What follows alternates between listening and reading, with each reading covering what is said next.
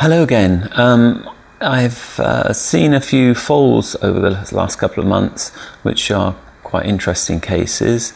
The first one I'm going to share a couple of slides with is a polo pony. It's a foal, it's a colt foal, a month-old, very well developed, rather rotund, and he has a flexural deformity. The others have angular limb deformities. So this one, I've got a slide here of the left fore, and it's a lateral view, a side view of the left fore. And at the fetlock, there should be an angulation of like 50-60 degrees, and this is down to about 10 degrees or something like that. And the hoof capsule is almost vertical. And if we look at the other side, the right fore, it's nigh on vertical. So we call this ballerina syndrome, where they stood on their toes and it'll be very sore in the toe, and they can almost have a mechanical form of laminitis, where the dorsal toe is gets levered away and they're standing basically right on the tip of the pedal bone. Very painful, disproportionate growth rates really. It's not so much a contracture as bone growth accelerating faster than the length of the tendons. So we've got the superficial digital flexor and the deep digital flexor involved in this. They're both, superficial is not allowing extension of the pastern, and the deep flexor is keeping it stood on its tipped toes, not allowing it to go down. So sometimes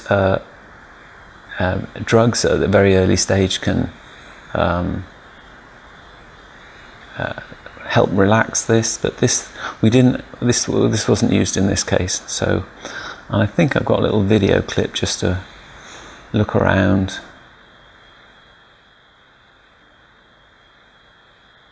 So he's a bit of a cocky colt, but he needs a bit of help. So that's what he looks like first off. So that was at the end of July. 3 weeks later, I think it's something like 3 weeks, that was the ideal. We go and have a look at him now. He's got extensions on. There's a little video clip here, side view. You can see some angulation coming. There's more degrees, and that's just in 3 weeks. We've built a toe extension onto the foot, encapsulating most of the foot, but giving depth and extension to lever that foot into the right position. And I would leave up to 1 centimetre standing free, so there's room for that foot to the heels to come to the ground. He coped with that. So he's still leaning back a bit there, because he can't quite get down on his heels. So let's have a look at so a lateral shot, the left fore with the extension removed, and so he's placing the foot a little bit forward, but there's a good bit of angulation happening there. We still want this to improve. The right, we'll have a look at this. You see the foal foot is the lower part, obviously, the lower half almost, and the upper half, or just a little bit more than half, is a new foot, and it's pink.